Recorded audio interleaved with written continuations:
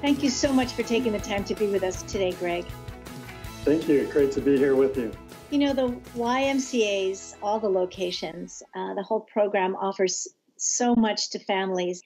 Can you share with us where you are right now, how you've gone through the last few months, and what we can look forward to? So, of course, the last year has been a time of change and lots of different obstacles, as well as different needs from the community. So last year, when we started with lockdowns and close downs, et cetera, the Y looked at the community and asked the question, what is it that the community needs from us now? And what can we do to be helpful? So one of the important things that's relevant to this conversation was we started to offer childcare and distant learning kids and the parents who were the first responders. They needed to go to work, school wasn't in session. Where do they take their kids? They couldn't take them to the front lines to do their job.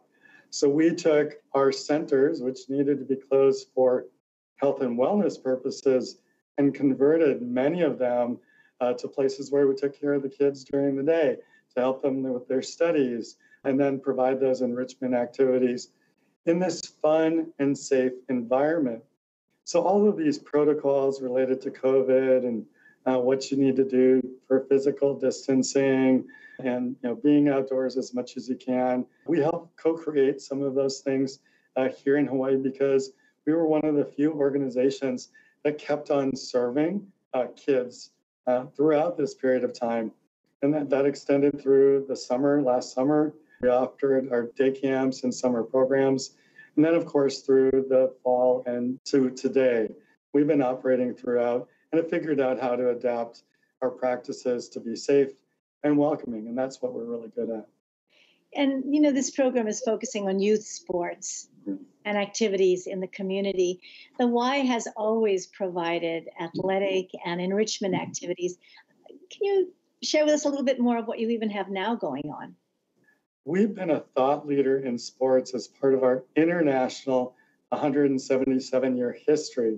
Most specifically, we invented the games of basketball and volleyball, and we were one of the first organizations to do organized swim lessons in pools. So we continue these traditions of sports here at our YMCA in Honolulu, where we've operated for 152 years.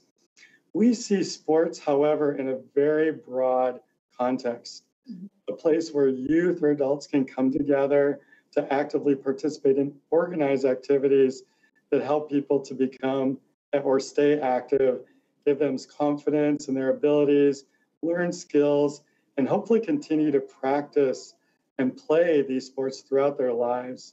Our philosophy around youth sports has been around encouragement, promotion of healthy competition rather than rivalry. We see the value of participation over winning. We see team building as well as individual development. We help create positive self-image and mutual respect for others. We know and believe that sports should be fun and engaging ways to build character through that practice of our core Y values of honesty, respect, and responsibility. We see that sports, in a broad sense, is really crucial as part of any youth development. It can also be great opportunities to learn and practice communication skills, work as a team, grow their social skills and their passions. Sports can also provide a place to learn respect for authority and rules and instill a sense of responsibility.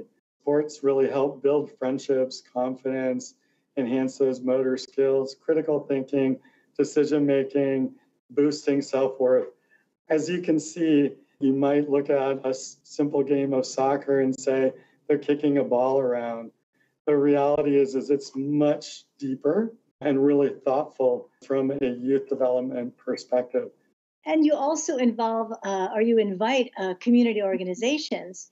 So we invite others, not only our own team, but we invite other professionals who may be experts in hula, as an example, or martial arts, or other disciplines where maybe we don't have expertise. And you are the go-to location.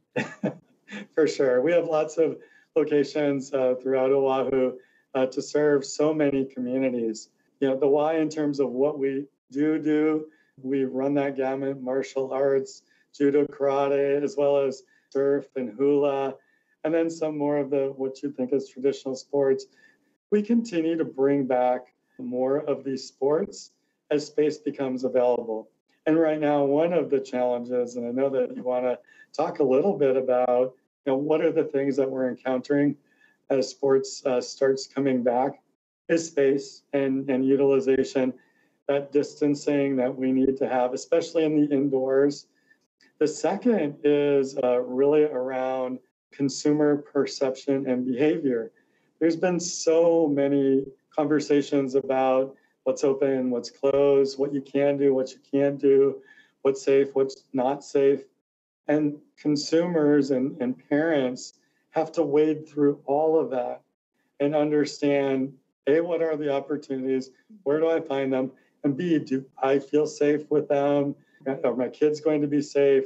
Where am I going to send them? Who do I trust? And so now we're changing that paradigm and that messaging to be something else that says you can do things safely. Thank you so much for your time and your enthusiasm and your belief in children. Thank you so much, and look forward to engaging so many parents and kids as we move forward. You've just had the opportunity to meet Greg Waibel, who is President and CEO of YMCA Honolulu.